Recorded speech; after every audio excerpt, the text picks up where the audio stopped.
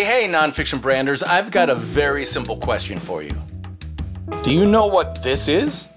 It's just a business card, right? Not exactly. It's a lot more than just a business card.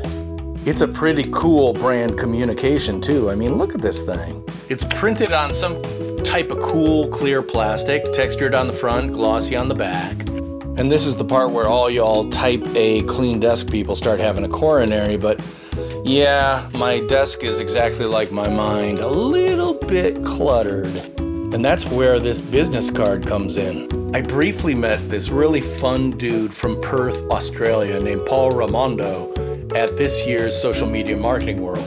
As I learned at 2018's Social Media Marketing World, hanging out with Australians is a great way to get you out of your comfort zone in a wonderfully fun way.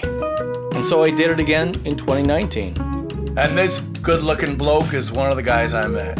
I'm going to be starting a podcast recording session in just a few minutes with him at 8 p.m. Central Time, which turns out to be 9 a.m. the next day in Australia. And guess what? I wouldn't be having this session tonight had I not found this little memory device on my cluttered little desk. So to all you digital natives who don't believe in business cards, I'm sorry.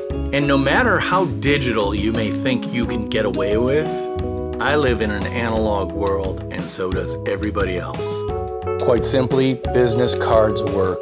So let's give a big Walk Talk brand welcome to the wild man of Western Australia, Paul Raimondo.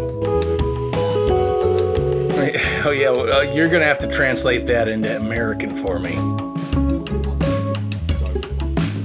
Oh my Lord, what a great conversation. Paul Raimondo, what a great guy. Check him out at paulraimondo.com or on YouTube. Just look up Paul Raimondo, R-A-M-O-N-D-O. I'm DP Knudten for the Nonfiction Brand Podcast and Nonfiction Brandversity. I'll talk to you next time. Bye-bye.